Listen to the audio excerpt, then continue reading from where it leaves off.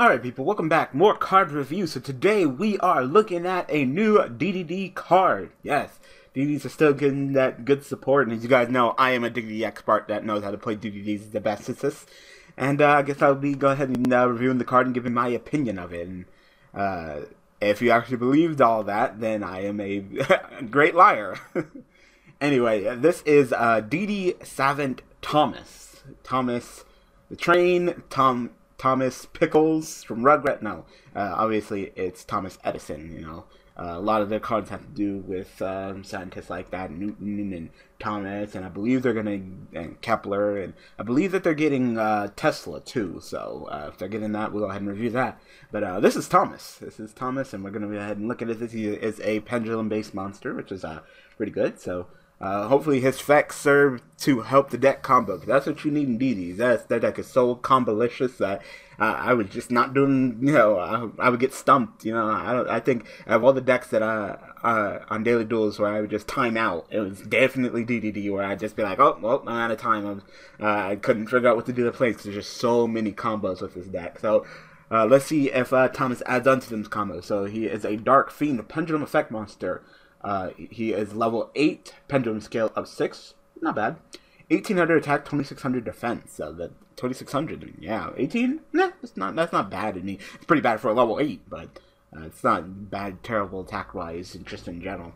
So, like I said, he's a pendulum-based monster. He has a pendulum effect and a monster effect. So let's go ahead and look at both. So, pendulum effect reads: during your main phase, you can add one face-up DD Pendulum Monster from your extra deck to your hand. You can only use the effect of DD Savant Thomas once per turn.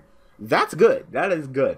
You know, I'm no DD expert, but I definitely know there are times when you want to get that Kepler back. You summon Kepler, it's either through normal summoning or 1-for-1. You summon that Kepler, get the search, Kepler dies, it goes back to the extra deck. It's a level 1. There's no pendulum summoning that back. So, it's stuck, you know? But this card says go ahead and add that face-up DD Pendulum Monster from the extra deck back to your hand. So, play this in your Pendulum Zone, activate the effect, go ahead and get that Kepler right back to your hand, summon Kepler, get to search. So, definitely a great card, you know. Right there, giving back your resources up there with, like, Newton and stuff. So, Pendulum Effect, yeah, you get a thumbs up. I'm fine with that. Let's look at that Monster Effect.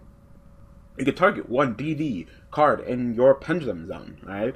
Any battle damage your opponent takes becomes halved for the rest of the turn. Also, destroy that card, and if you do, special summon one level 8 DDD monster from your deck in defense position, but its effects are negated this turn. You can activate the effect of DD Savant Thomas once per turn.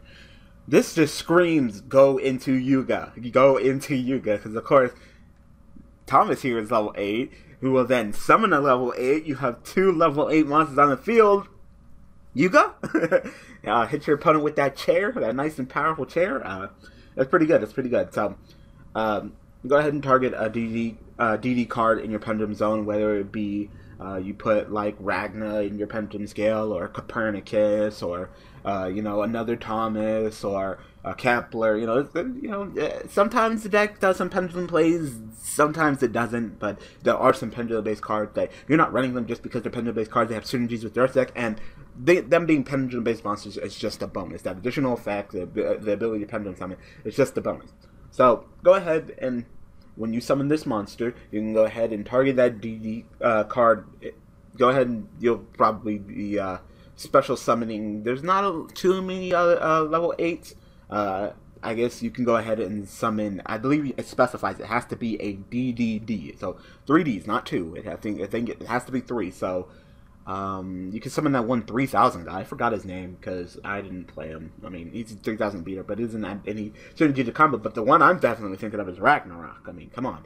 So it kind of sucks that your effects are negated, because it would have been nice to, you know, get that effect and go off like that. But no, the monster summon is in defense position. I mean, Ragnarok has a fine booty. I mean, I'm not checking out Ragnarok's booty, but you should probably check out Ragnarok's booty. Effects negated, which kind of sucks, but like I said, Ragnarok level 8. This level 8. I mean, easy rank 8 right there, whether it be Felgrand or Hope or Yuga. I mean, the access to more rank 8s and DDs is totally fine, you know. The quicker and stronger and faster you can get out Yuga, I mean, there's no complaints there.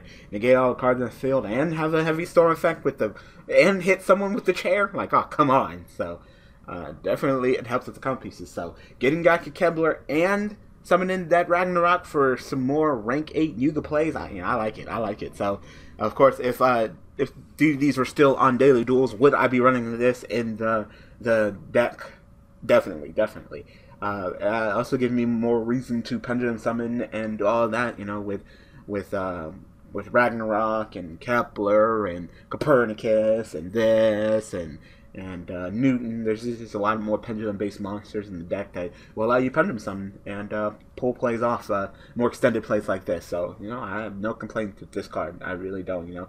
I'm definitely just, you know, put, like, you know, Copernicus and Kepler and Pendulum Scale. Pendulum Summon this effect. I'll go ahead and target Kepler, destroy, it'll go to the extra deck, which is fine. And then go ahead and summon a level 8 DDD monster from my deck, so make my rank exceeds, and then of course Kepler will be in the extra deck. If I get another Thomas, I can play Thomas. Thomas will go ahead and activate the effect, get me Kepler, summon Kepler, get to search for my dark contacts. You see in the combos is here, so definitely Thomas is a definite in the DDD deck in my opinion, and I'm just glad that I got to go ahead and review it. Like I said, was the deck really fun? Yeah, it's just I really couldn't handle the criticism and the backseat dueling, and it started being less fun. But is the deck fun? Definitely. It's a very combo-centric deck, very skill-heavy deck. It's not just a deck you can pick up and be like, derp, herp, derp, derp, derp, I can play Yu-Gi-Oh! Definitely not skill-less track. DD is probably, arguably, top 5 most skilled decks in all of Yu-Gi-Oh! Like, it's skill. Like, if you don't know the combos and you're not thinking like freaking 3 steps ahead, you could easily mess something up, you know. So, and I know I definitely did. So anyway, tell me what you guys think about Thomas in the comment section below. So I hope that you guys enjoyed this card review. I believe, like I said, DDs are getting some more cards. We'll review that. We have a ton of cards to look at. Like, holy crap. It seems like every week I review 2, and then in that week span, we get like 5 new cards. And it's just like, fuck, you know. And generally, I don't touch upon archetypes. I save that for either when the deck goes up on daily duels, or I have nothing to talk about. I could just talk about the archetypes. So I know you're probably thinking like, well, you know, the Shramid. I mean, that's an archetype, you know. Kind of stay out there. I try to look at each individual card, unless I've already done before. Because you're probably like, well, why the hell you didn't review a DD card? Because A, I've already reviewed DD cards before, and B, I played the deck. You know, I don't want to give you my opinions of the Shramid cards. I never touched the deck before, you know. So yeah, and so if you think I'm going to be reviewing any Shramid cards anytime soon, no. But for now, just go ahead and tell me what you guys think about Thomas in the comment section below. Of course, we'll be back next week with some more cards to look at. So thanks for watching. Thanks for all the support. And yeah, see you guys next week with some more cards to look at for card review. Alright, people. Thanks for watching.